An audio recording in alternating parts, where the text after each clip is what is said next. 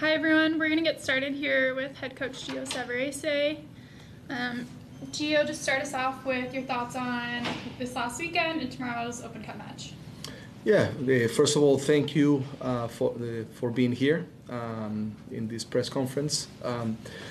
Coming out from a game in which we should have won, a game that we should have gotten the 3 points, a game that because we were better than the opposition, we should have taken care of business and being a little bit more pragmatic. We had a lot of the play. We played very well, especially in the second half. And the team seems to continue game by game to get better. Players individually giving better performances, and in the collective, really good in a lot of areas. But as I said, a game in which we should have gotten 3 points in the way we play, in the things that we did. And those 3 points would have put us in a much better situation in the table. So we cannot allow to, give away those type of points, especially at home and especially when we play well, the way we did this past game. But now we're coming into a stretch that is going to be very, very busy. So we need to make sure that we're ready, that everybody is prepared, all the players ready to play. Because there's a lot of matches that are coming in our way, and we want to stay competitive in every game that we're going to participate, starting from tomorrow against an RSL team that we know that is always competitive, complicated, and ready to be able to play. So we prepare very well these 2 games, these 2 days, and we're ready to perform tomorrow. All right, we'll open it up to questions. If you have one, please use the raise hand feature. We'll start with Ryan Clark. Hey Gio, what's the approach to a match like this in such a busy stretch? Obviously going to be some rotation on both sides, but in terms of getting the 3 points in a match like this with this much rotation, what would be the approach? The approach is to make sure that we stay steady in the way we're evolving in the way we have been getting better. Continue to work in those details, making sure that everybody's ready to step on the field and perform. And the good thing, I think, in this type of stretches is that everybody's going to play. So we're going to have a lot of guys with a lot of opportunities through these few weeks, and everybody has to be able to perform and be ready. So far, that's what the guys have done. So it is important to continue the same way. And we want to stay competitive. We want to qualify to the next round of the US Open Cup. We want to make sure that we get 3 points this weekend. But we have to do a lot of detailed work, and especially the players need to be very engaged the way they have been so far. And in terms of the lineup and in terms of the players that are going to be available, is the plan to do like last U.S. Open Cup game, give an opportunity maybe for some T2 guys like Tyler Clegg or Victor Griffith to call them up and potentially have them available for this match? I think when you have a busy stretch, Ryan, we have to definitely look into those possibilities to include some of the players in one way or another in these games. So that's why we signed Kaliskan with the first team. That way we can have a little more depth. And we will continue to look at players from T2 that can help in order to make sure that we have what we need in all the matches that we have ahead of us. And Dyrone obviously was dealing with some knee issues, and then Seba had not played since that last Open Cup match. Wondering what their statuses are, how they're progressing, and looking ahead of tomorrow. Yeah, both of them are available for selection. They feel good to play if they need to. So they will be available for us to make the decision if we wanted to include them in the game or not.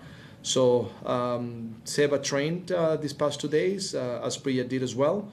So they're going to continue to be part of the team. All right, next we'll go to Paul Danzer.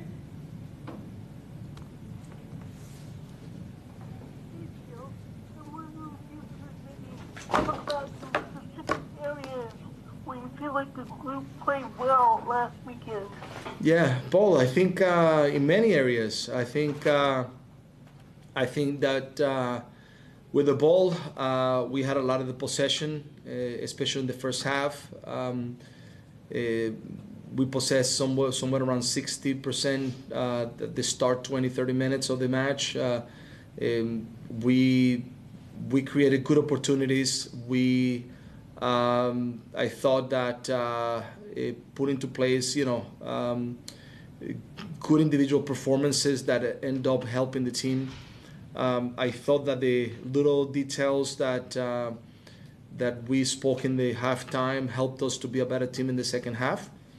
And if we put away the 2-3 clear chances that we had, we could have put the game, to the end.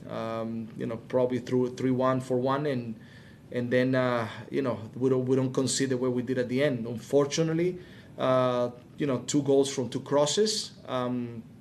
We should have been better in that part of it. It was just 2 moments because they didn't create more than a few of those moments, maybe 3 or 4 times. So that was unfortunate that we couldn't prevent, especially that last one on Bruin. Bruin clever pushed maybe a little bit, tiny bit to just get in the position and score a goal. We could have managed the game in that period moment a little bit better to make sure that we finalize the match. So those are things that we just have to do better, that we've done well before. Like in San Luis, we managed that very well. In this game, could have been a little bit better. So we have to continue to work in the path that we are at the moment. Talk about Dario a little bit, and how's he doing after kind of a rough outing physically the other night? Which player, I'm sorry? Suparic. Oh, Suparic, yeah. Yeah. Suparic did very, very well. I mean, important that he scored a goal. Important that he didn't get too much in that moment that I think the opposition, the player that went against him passed the shoe over the nose. And at a moment, it looked like it was a little bit going to be worse.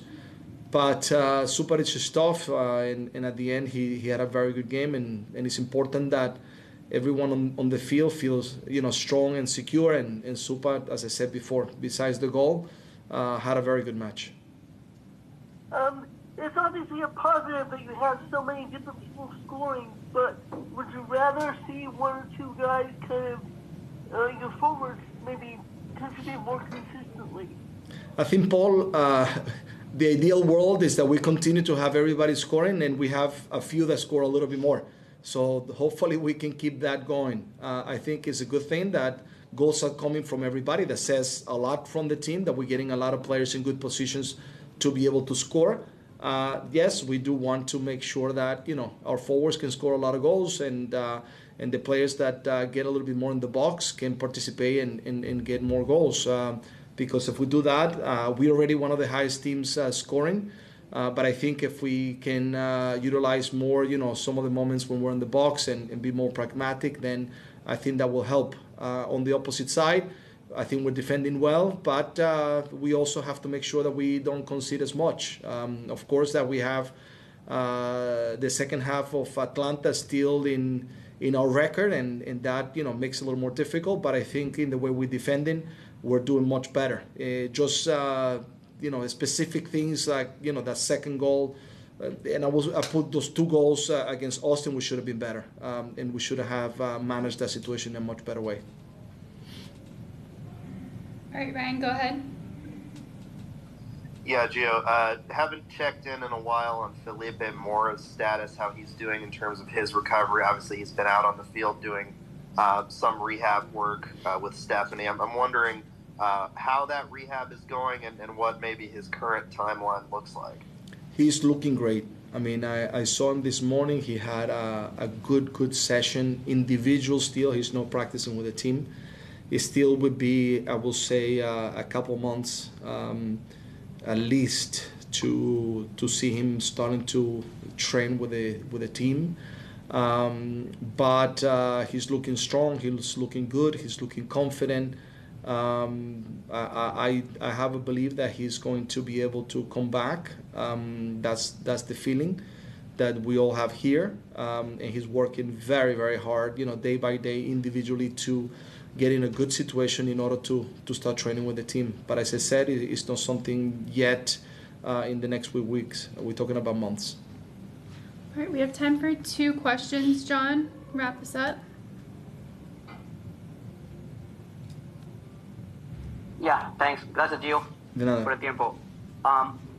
Gio, probablemente vas a decir que hay que ir partido a partido y ver primero el de Open Cup y luego el sábado, pero con los jugadores regresando y demás, va a ser muy difícil poder poner tu mejor 11 en ambos, ¿no? O sea, 5, 6 nombres podrían cambiar del uno al otro. John, estos momentos son los momentos, como bien dices tú, en el cual tenemos que pensar más allá de un solo partido. Es normal porque necesitamos hacer una planificación, es diferente a cuando juegas un sábado y sábado, lo cual te concentran en este partido, después vas viendo cómo se va moviendo la semana para ver cómo te preparas para el siguiente partido. Aquí tenemos que estar pendientes no solamente de este miércoles, del sábado y del próximo miércoles también, porque estaremos jugando con RSL la próxima semana otra vez en la cancha de ellos el próximo miércoles. Entonces tenemos que estar planificando todo y eso puede traer algunos cambios en varios partidos. Lo bueno es siempre lo que digo yo, que todos tienen que estar listos, todos que tienen que prepararse bien, porque todos van a tener la posibilidad de poder jugar, así que es fundamental que estén preparados. Y también tenemos que estar viendo los jugadores de actitud también, porque probablemente en ciertos momentos nos van a poder ayudar. Y con esa planeación, Gio, con esa periodización, es injusto decir la liga es la liga y lo que mejor podamos hacer en la Copa, pues bien. No, tú me conoces. Nosotros, si vamos con la sub-15 a jugar este partido, igual queremos ganar. O sea, independientemente de la liga, del torneo, de la MLS, de la temporada, de la Leagues Cup, nosotros queremos ser competitivos en todo lo que participamos, y vamos a preparar a los jugadores para ello. Queremos seguir avanzando en el US Open Cup, pero tenemos que tomar ciertas decisiones, tenemos que ser inteligentes, tenemos que manejar el grupo bien y ponernos siempre en la mejor condición, y eso seguramente va a traer rotaciones y cambios, pero siempre con la mentalidad de que vamos a ganar. Y la última de mi parte, mencionabas ahora que Seba está disponible para ser seleccionable en esta ronda de partidos. ¿Es factible que para él sea mejor ahora por la carga los minutos en Copa? Mira, puede ser. Él estaba también en la banca este fin de semana. Pudo haber entrado en el partido en los últimos minutos. Yo creo que es bueno seguir viendo su progreso y cómo va avanzando. Así nosotros también entendemos dónde va llegando y qué podemos conseguir con él. Lo que siempre nos muestra Seba es una competitividad increíble, unas ganas que contagian, y la verdad que es un jugador que nos da muchísimo si está cerca del grupo, si está cerca de cualquier partido, y cuando está en la cancha le va a poner el corazón para todo lo que va a ser siempre. Así es él, y por eso es tan querido acá en el equipo. All right, sorry guys, we're out of time, so we're going to wrap it there. Thank you for joining.